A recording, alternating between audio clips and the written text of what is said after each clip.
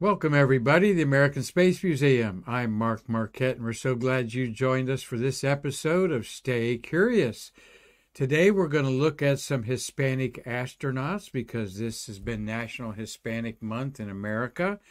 We're going to look back at Captain Kirk's suborbital flight to space. He's got a book out, and he's got some really interesting things to say a year later about his experience at age 91, I believe. No, he's 91 now. And we've got Marty here. Oh, we're going to talk a little bit about our favorite subject, Marty, Karmanauts, since we're celebrating Shatner's year in space. How you doing, Marty?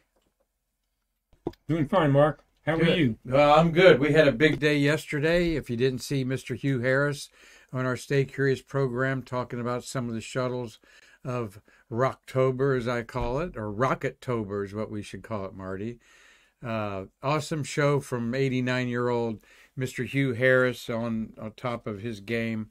Of course, he was for 35 years a public information officer for NASA and had the head post of that for 4 or 5 years. And you want to check Hugh Harris out. And Marty and I hung out and had a wonderful time with astronaut John Harrington. And we're going to have a program taped with John Harrington tomorrow, Friday, on Stay Curious. And Marty and I will be here monitoring the rebroadcast of that tape session with the first Native American in space, John Harrington, so we can see your comments tomorrow. So look forward to that. What a great guy, and we'll tease that a little bit later too. But we do want to mention that we're having a space memorabilia auction November 19th, starting at noon. It will be online only. We're going to forego people being in the museum and see how that works out. Frankly, the attendance has kind of dropped off as everybody's watching the auction of over 400 items are going to be auctioned. There'll be a lot of us watching it on our smartphones and tablets and those sort of devices. So November 19th at noon, save your money and buy some serious memorabilia. There's all kinds of authentic astronaut autographs, badges, patches, and tons of photographs, all handled by our Chief Operating Officer and auctioneer, Chuck Jeffrey. And there is our Crew Dragon 4 crew, wanting to get them back to Earth. And I've got the latest information. We've got Alex Carl, our ESA Eurocom, is on one of the coasts waiting to be on the boat to go pick up these 4 astronauts. From left to right is Jel Lindgren. And then that is Samantha Cristoforetti, the ESA astronaut, Jessica Watkins, and Bob Hines is over there on the right.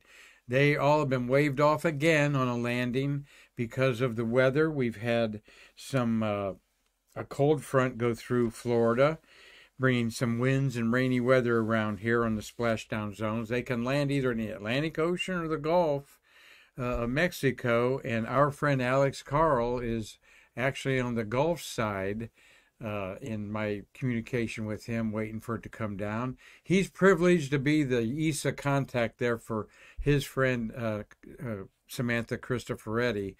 And Samantha, this is her second long excursion on an expedition to the space station. She'll have over a year and a half in space, or right around a year and a few months when she comes back. And so we can't wait to bring them back safely. They are looking at now no earlier than a docking tomorrow morning, 11:35 a.m., and targeting the landing at around 4:50 p.m. off the coast of Florida tomorrow afternoon. And they have 2 other opportunities to bring them down on Saturday. Will be an opportunity to bring them down on either side of the state. So all of that will be broadcast on NASA Live, of course. Dragon Freedom remains healthy while currently docked to the space station. This crew of Expedition 68 have been up there for about 6 months. So we're welcoming to get them back. And if it works out, Marty and I are going to do another Stay Curious program with Alex Carl of ESA and get his firsthand account there of bringing home European astronaut Samantha Cristoforetti. And Jessica Watkins, by the way, is an Artemis astronaut. You could be looking at the first not only woman on the moon, but person of color on the moon. So I know she's done a good job up there on the space station. Well, we've got 2 birthdays to celebrate, and this is Mr. Rich Clifford, and he passed away last year, December 28th. But I wanted to mention him. Would have been his birthday today. He would have been Clifford's 70th birthday. I know, talking to people like Peggy and Jay Honeycutt, a well-revered man, a really likable guy. Wish I could have met him. He actually flew in space with Parkinson's disease, which was his STS. He was diagnosed in 1994, and he flew Endeavour in April 94 and STS-76 in 1996, and actually did a spacewalk outside the Mir space station. So I'm sure his family misses Rich Clifford on his birthday, and an outstanding man and individual, and we wanted to recognize him. R.I.P. there, Rich Clifford. But today's birthday boy is another Ohio-naut, Marty. 25 astronauts born or grew up in Ohio, and this is Michael Timothy Good, and he was born in Parma, Ohio, raised in Broadford Heights nearby. Those are both basically suburbs of Cleveland. And Parma is where the Drew Carey show was centered, for y'all that followed the comedian Drew Carey. He's doing a game show, The Price is Right, I believe, is his cozy job now.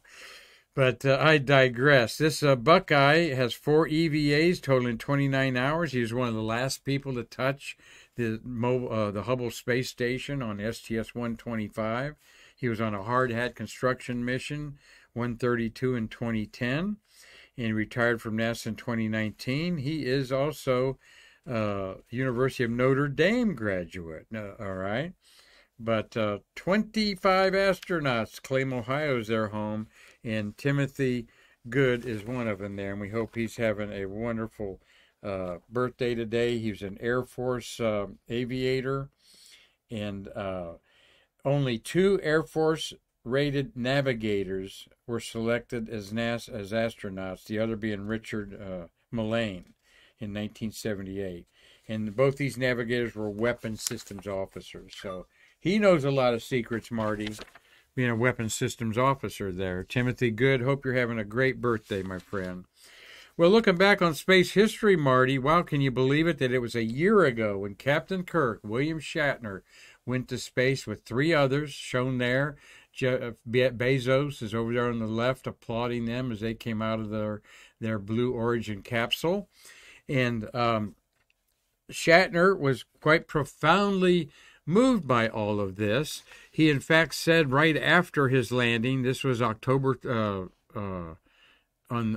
13th, 2021, what you gave me is the most profound experience I can imagine, Shatner said, telling Blue Origin founder Jeff Bezos, quote, I am so filled with emotion about what just happened. It's extraordinary. I hope I never recover from this, is what Shatner said, with tears in his eyes.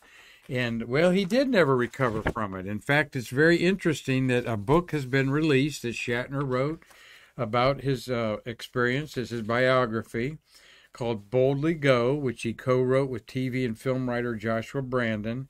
And this book, a year after this suborbital flight of 5 minutes, is about a 10-minute flight, 4 or 5 minutes of weightlessness. This book is filled with, well, here's what Shatner said in this book. All he says is when he observed and turned his gaze from the earth to the black expanse of the cosmos, quote, all I saw was death. And this book is filled with grim anecdotes about Shatner's experience bolting above the Earth's atmosphere aboard a real-life rocket, of course, after his stint as playing Captain Kirk in the 1960s Star Trek TV show and several franchise movies. That's his claim to fame. Of course, he does a lot of science voiceovers. He has The Unexplained, I think, is a program that he has out there. So this guy's very attuned to science. And then he says, quote, in the book, I look back at Earth, given my background and having read a lot of things about the evolution of Earth over 5 billion years and how all the beauty of nature has evolved, I thought about how we're killing everything. I felt this overwhelming sadness for the Earth. I didn't realize it until I got down, says Shatner. When I stepped out of the spacecraft, I started crying. I didn't know why. It took me hours to understand why I was weeping. I realized I was in grief for the Earth. Quite a profound statement there, Marty. And he says, I don't want to ever forget, nor have I forgotten, the momentousness of that occasion. So there, I just sold a few books of Shatner's Boldly Go. And please buy them on Amazon. Smile as the American Space Museum, your favorite nonprofit. But quite interesting there, Marty. Mr. Shatner at age 91 reflecting back and saying that all he saw was death when he looked out into the cosmos. So, and we had a suborbital Sarah Sabri here, and she was the one, we interviewed her. She was on the last, actually, suborbital flight and New Shepard 22. And boy, was she ever effervescent and so positive about looking out in space, right, Marty? Yeah. But she's only about 70 years younger than Shatner, so maybe youth had something to do with that there. So, well, it also spurred a little bit for me to talk a moment about what does make an astronaut. Marty and I are very over our great blue sky here, the thin blue line, the only border that should really matter on our Earth, the line that keeps us alive. But imagine Shatner looking out at this and then saying all he saw was death. But where does space begin? So here's a meme for you. It begins at the Kármán line, all right? And where's this guy is let me get my notes on Kármán. Here's the physicist Kármán that came up with the idea of the Kármán line. And I left my notes on that somewhere else, so forgive me there, all about the Kármán line there. But I think it's about the 1960s, he came up with the concept that space begins at 100 kilometers or 62 miles. There you have the troposphere, the stratosphere, where most of the clouds are in those two areas. The mesosphere, that's the thin atmosphere where meteors burned up. That's 50 miles high. And then the Kármán line starts at 100 kilometers or 62 miles high, where the atmosphere molecules are so thin. There is a thermosphere that goes a little bit higher, okay, and that's where aurora are. Now, the space station is about 225 miles above the Earth. So it is, almost 200 miles above the Kármán line. But generally, the Kármán line is where you're weightless, and there have been, we'll talk about that in a second, how many people have done this suborbital flight thing. Here is the blast off of the new, there is Dr. Kármán. There's the blast off of one of the New Shepard rocket launches from a drone, all right? And as we add these suborbital people to our annuals of going to the edge of space, Marty and I on Stay Curious have agreed that we want to differentiate the humans who orbited Earth from the Kármánauts, the suborbital flight. And there is the rocket liftoff of a New Shepard flight profile, and you can see the Kármán line there, and they do go above it, but just barely, okay? Now, the Air Force actually says 50 miles is space, and which confuses the issue when you're talking about suborbital flights of the X-15 rocket plane, for example. But here's a little meme I put together. Humans who've orbited the Earth, we are putting at 592. Now, I'm going to say plus or minus 5 on this, all right? It's really probably plus or minus 2. And my database here is based on William Harward, the CBS veteran reporter. At one time, a couple years ago is when I started doing this, so I may have missed somebody. But we just had 3 rookies go to space on Crew Dragon 5. All right. And the only experienced astronaut that went up of the 4 was Wakata of JAXA. Women who orbited Earth, 72. We just added 2 to that. Nicole Mann, the commander, and the Russian, the 5th Russian woman to go to space. Only 5 Russian women are among the 72 women who've orbited the Earth, all right? Over 50 of those women are American space shuttle astronauts. The suborbital flights are 41, all right? And there's 5 repeaters. Who's the repeaters? Well, you've got Grissom and Shepard that did Mercury flights, and you've got the X-15 pilot, Marty, help me, having a brain phase here, the Joe Engel. Joe Engel was on the X-15 and went above the Kármán line. And then there's 2 Russians, cosmonauts, that aborted a flight. And it was, they had to abort the flight in the second stage, first stage knocked into each other, and they went suborbital. And it was Joe Engel that I was thinking about, Marty. You got it. I was thinking about Yeager. Yeager did not go into, he did not make it to above the Kármán line. No, he broke the speed barrier, right, but he never went above the Kármán line. You'd had to be in an X-15 for that. And I don't think he flew an X-15. So 41 suborbital, 5 repeats, all right? So you take away from that, 5 from 41 leaves you 36 suborbital flights. And the 2 Shepard and Grissom, they also orbited Earth, okay? So they're actually counted in the Earth orbiting one there. When I put 5 repeats, these are 5 people that did suborbital flights that later did orbital flights. So I've got the total humans above the Kármán line of 631.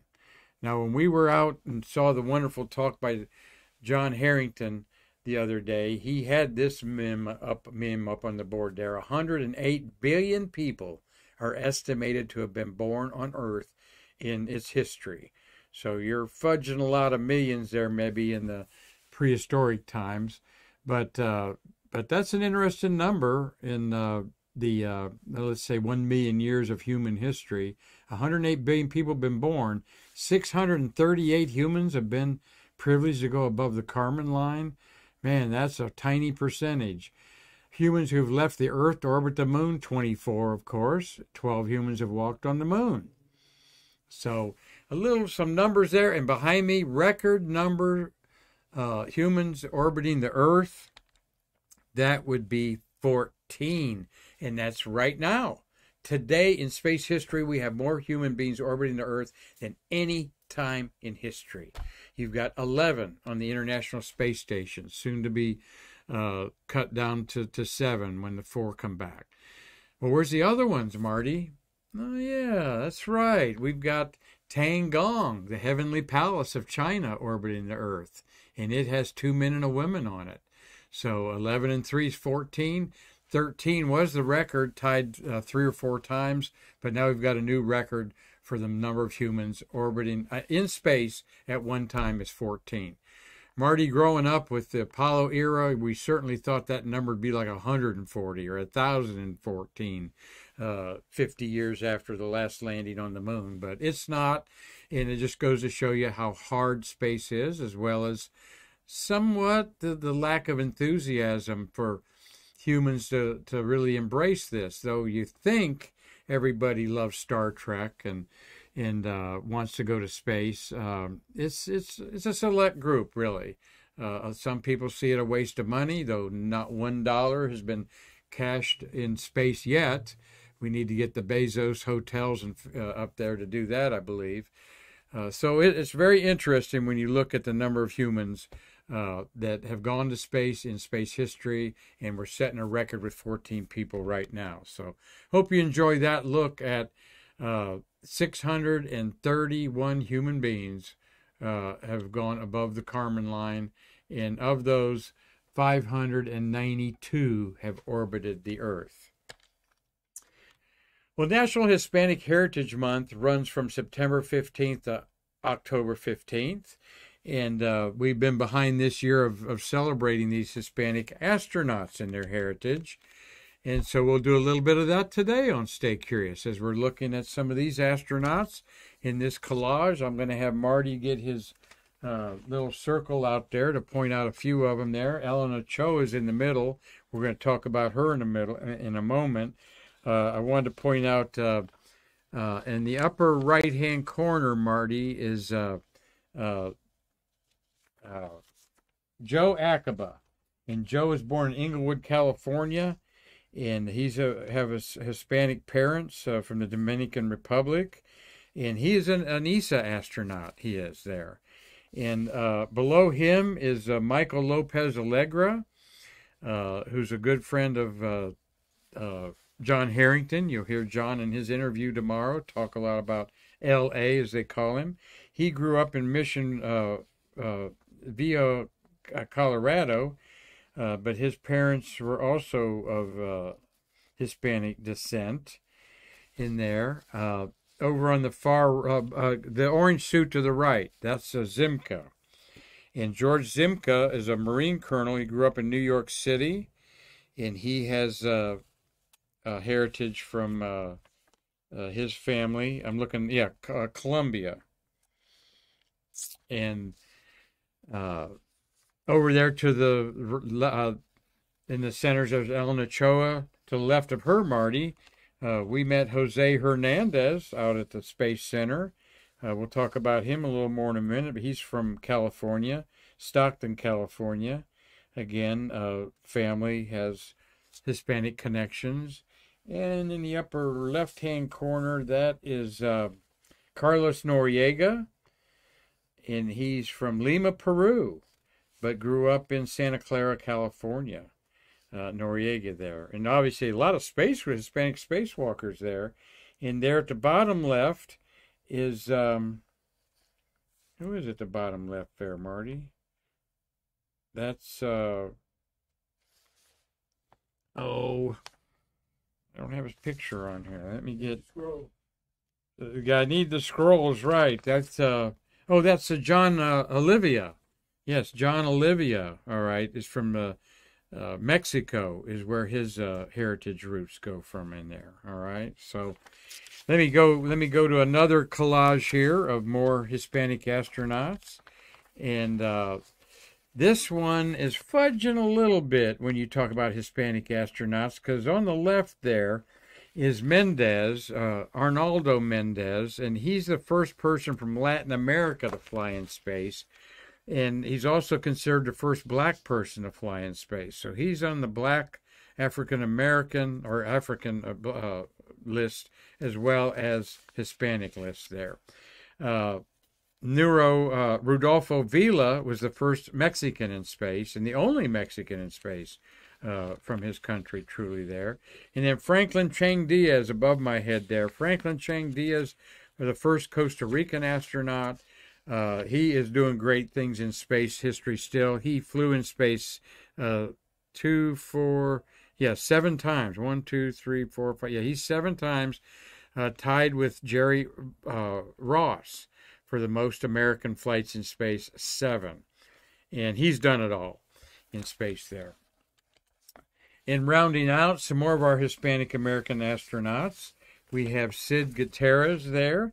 And Sid is the first U.S.-born Hispanic astronaut. And Sid grew up in Albuquerque, a veteran of 2 space flights, and he was an Air Force aviator.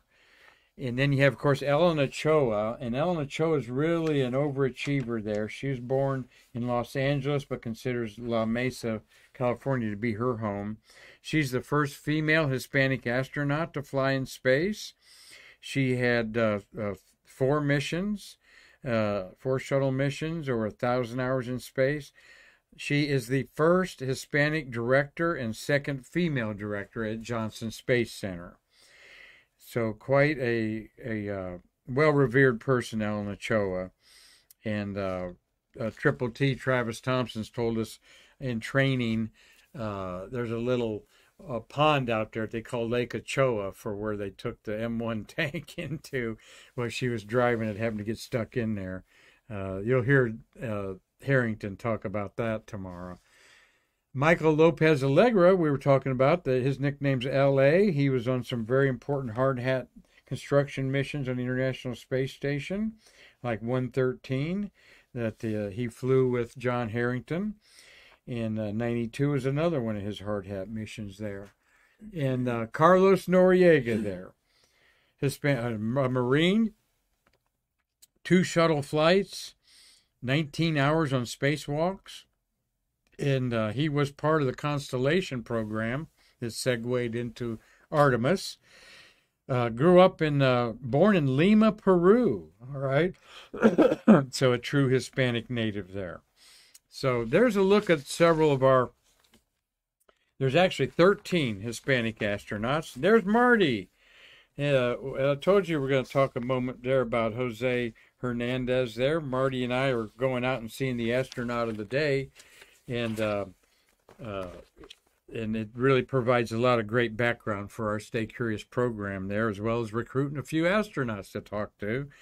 But Jose was born in French Camp, California, considers Stockton to be his hometown.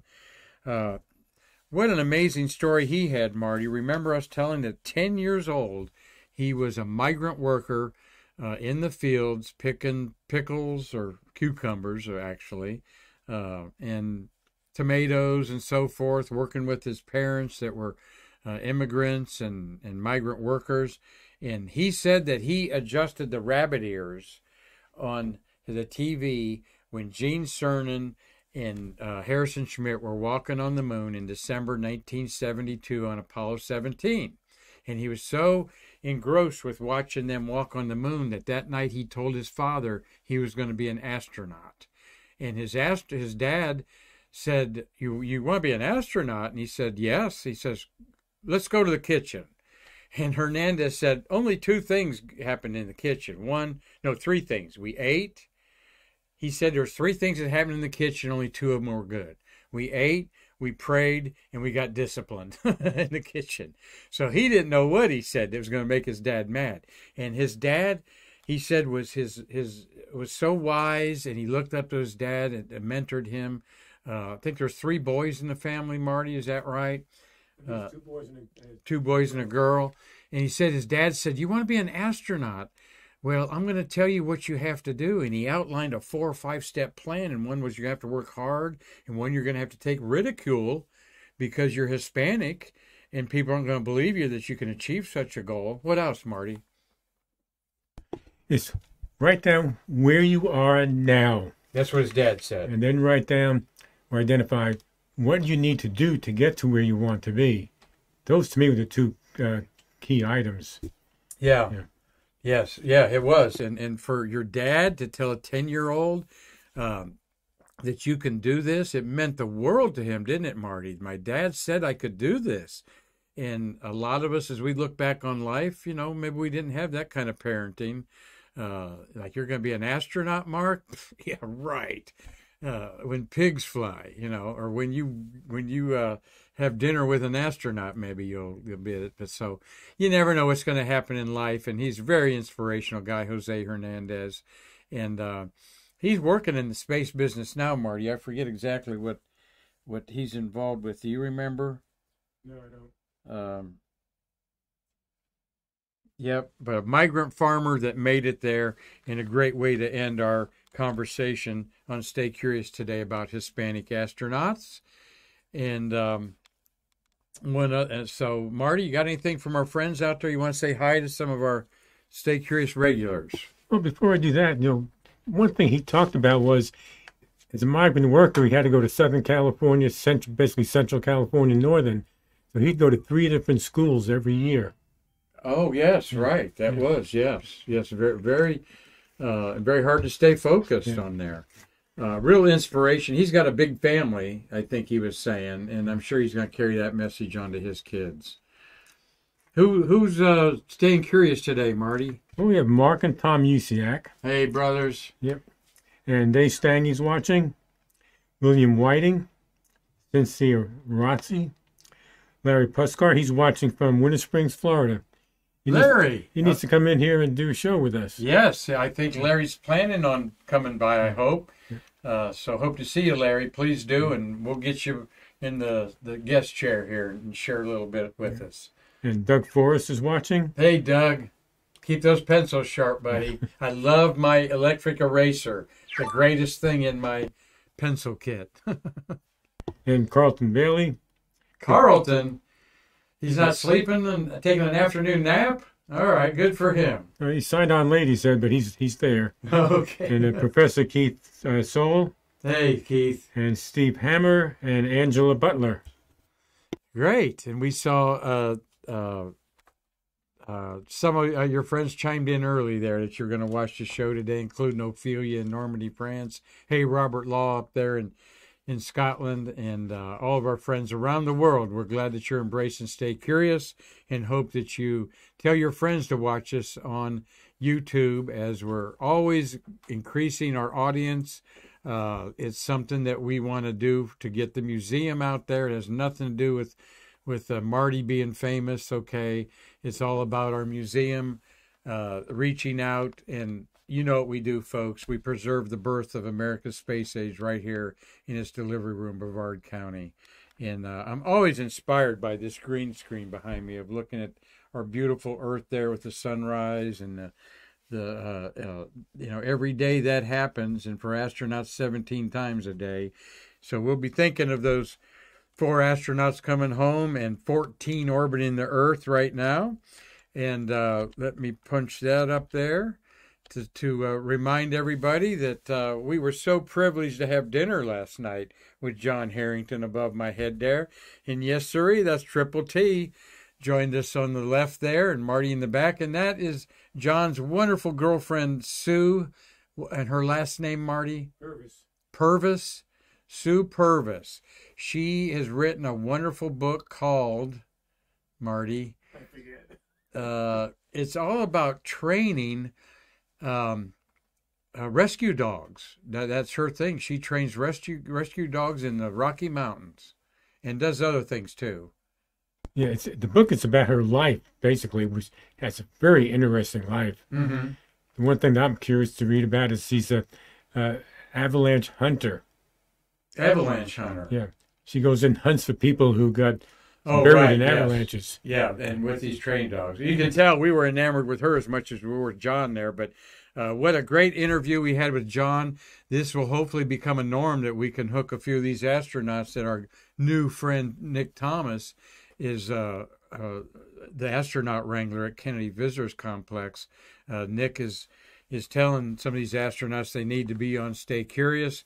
John embraced it, and they're so busy out there from 9 to 5, but after, when they're done working, we brought him down here and told him we'd buy him a meal, and that was all it took to get him on Stay Curious. You're going to enjoy the show with him tomorrow. He is a Native American, a Chickasaw tribe member, pardon me? From Oklahoma. Yeah, from Oklahoma, and he's growing a nice ponytail there. He said, I think he's getting into his ponytail there. And Triple T's looking good, still got some health issues going on, but we're going to work up a couple programs with Triple T and get back to telling a few more tales from the White Room there. So thank you all for being with us today on Stay Curious. Marty, thank you for a great, smooth show today, and we were recording the show yesterday. We've had a great week here. Kind of everyone's still recovering a little bit from the Hurricane Ian. God bless the people on the west coast of Florida, down by Fort Myers, and also up at Flagler Beach. They got hit quite hard up there at the Palm Coast area with a lot of flooding. So keep those people in your minds. Hope the weather clears up to bring Crew Dragon 4 home on Friday. Until then, on behalf of Marty Winkle and all of us here at the American Space Museum, we can't wait to see you tomorrow with astronaut John Harrington to bridge the space between us.